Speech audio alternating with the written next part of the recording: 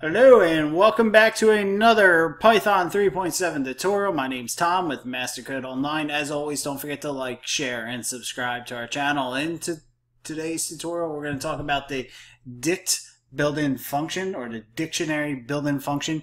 Basically, what this function does is it converts an iterable data type, like a list, tuple, or a set, or keyword argument type layout into a dictionary. So we're going to take a look at this. It's a little different than the other built-in functions like list or str for string. It's a little different than that, but we'll take a look at how this all works. So let's first take a look at how we create an empty dictionary using this function. So a is equal to dict, and we call a, and there you go. There's your empty dictionary.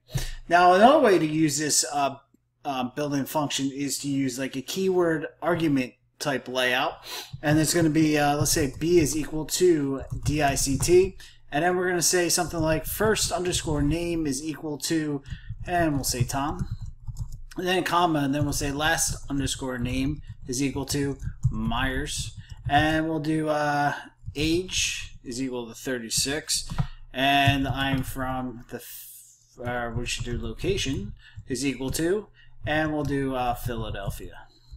Alright, so there you go. And when we call B, now we got a dictionary. Here's the key, here's the value, key, value, and so on. Alright, so that's one way to use the Dict built-in function. Another way to use this is passing an iterable data type to it. So let's take a look at, let's do a is equal to dict, and then parentheses and square brackets for a list, and then in here we're going to separate each piece of key and value, I should say, separate each key and value as a tuple.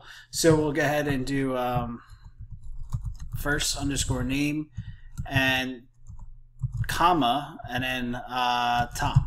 Alright, and then we close that tuple, and then we go comma for the next one, and we'll do last underscore name, and we'll do comma, and we'll do Myers.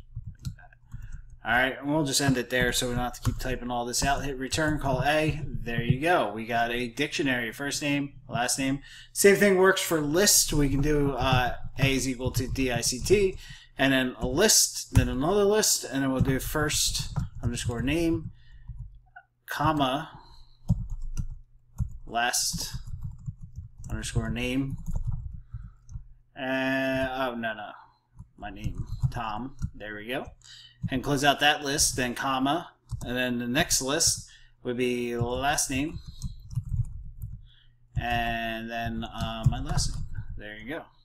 Close out that list, close out the containing list, and then close out your dictionary built-in function. Hit return, call A, boom, there you go. And the same thing works with sets as well. If you guys have any questions on how to use this, please let me know. Otherwise, we'll see you in the next tutorial where we continue to talk about dictionaries. Have a lovely day.